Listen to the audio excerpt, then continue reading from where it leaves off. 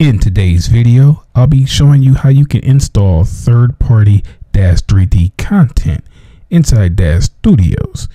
But first of all, we want to open up our folders. And we want to go to our PC. If you're on a PC, we're going to go to Windows. We're going to go to Daz3D, Applications.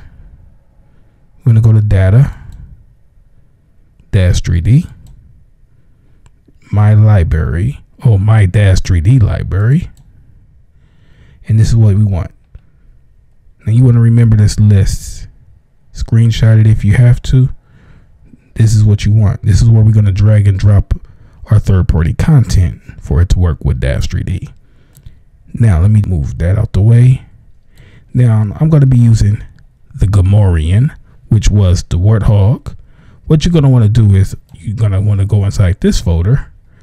Now when you see your runtime figures and data, all you want to do is grab all of those, right? And then you just want to drop them inside here. Now I'm not going to drop it inside here because I don't want to double it because I already did it. But this is where you want to drop all three of these, right? Once you drop those inside here, then what you can do is you'll be able to close this out. Now we can keep this open. We'll go to like our figures, Star Wars, or Gamorrean. Open this up too so you can kind of see it. Now when I double click on Gamorrean, he's in the scene. Now he also come with weapons, as you can see. So let's click on his weapons. So you have an X1 and you have an X2. They also have pictures so you can kind of see what his weapons look like.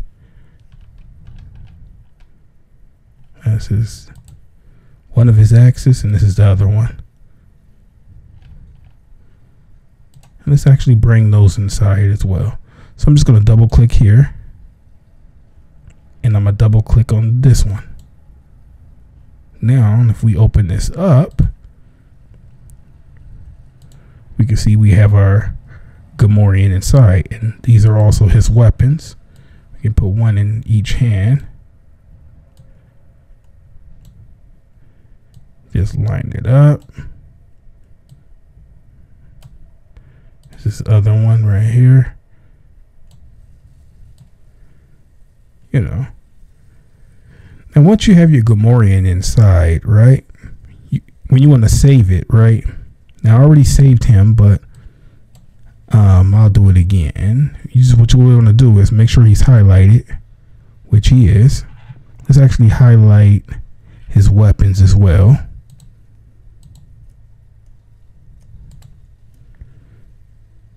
And then you just click over here where it says plus. Now you can if you just want to do the character by itself, you can go to the character. You can save just the poses. This is where you can save different things. Like if it's a set, you can save sets. But if you just want to save, what I like to use is the scene subset. This allows you to save everything in the scene. So I'm going to save all this together. So I'm just going to go to scene subset and I'm going to name it. Let me just name it 3. You can name it whatever, but I'm just going to name it 3 because I'm going to probably delete it later because I already have it. And accept. Now after that, I'll delete him out the scene and we'll find him again where I got him at. I got him up here. Double click that, number 3. And we can move this out the way. Open this up. And there you go. And that's how easy it is. Hopefully this video was helpful. If it was, comment, like, and subscribe.